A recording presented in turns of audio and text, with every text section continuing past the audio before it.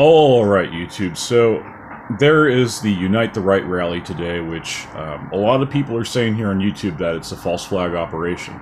Essentially, it's Jason Kessler is working really closely with George Soros to organize this to basically look like at first to be Unite the Right rally, and then of course violence is going to break out. Somebody's probably going to get hurt, like an innocent bystander, most likely. Hopefully not. I'm keeping my fingers crossed, for that, but. It makes sense because the midterms are coming up, and Soros is kind of a Democratic whore in a lot. Well, he's actually the opposite. He's a Democratic pimp, and he's basically giving all this money to these politicians. And that the thing is that Soros also gives money to Republicans too. I mean, he's a well-known practitioner of the Hegelian method. So that means. Being able to control your opposition. And that's kind of what's happening here at the Unite the Right rally. So he's controlling the supposed alt-righters when I think that some of these alt-righters that I've met here on YouTube might have some mixed feelings about Jason Kessler. Like, maybe he's not the best spokesman. And let me just make something clear. I am not an alt-righter. I am actually very sympathetic to the cause because I understand, or at least I appreciate the First Amendment.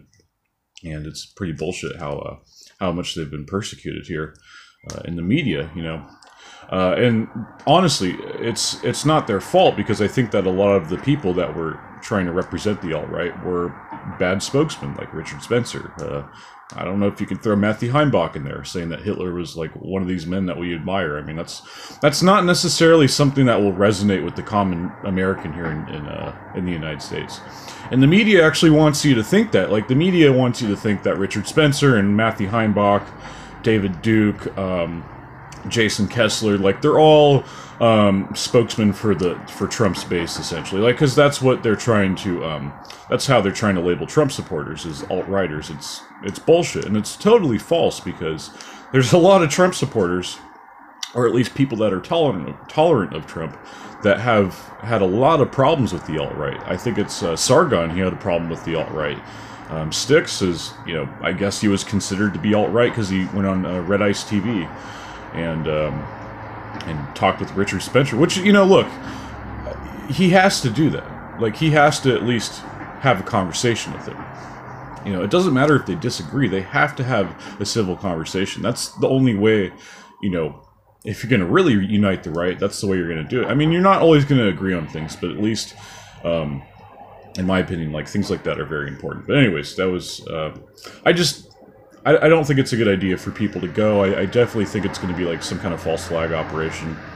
And, just what happened with Charlottesville last year. Like, the whole thing was just very weird. I guess there were two buses that showed up during the protest, and they had supporters from either side. So I guess supposed supporters from the alt-right and Antifa or whatever. So yeah, but yeah, if you guys are going, I can't stop you. I can't stop you from going.